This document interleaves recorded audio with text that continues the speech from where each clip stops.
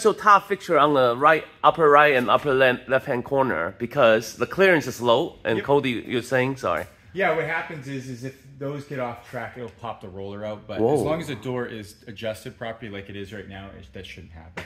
Yep. Yeah, I know we had you guys were able to help us pop it back in. Yep. So, and any other things you see? Again, the rope is taken off. No, everything seems to be good.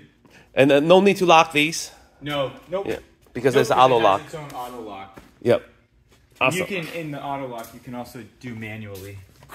Yep. Very nice. So this is unlock. Yep. And this is locked. Yep.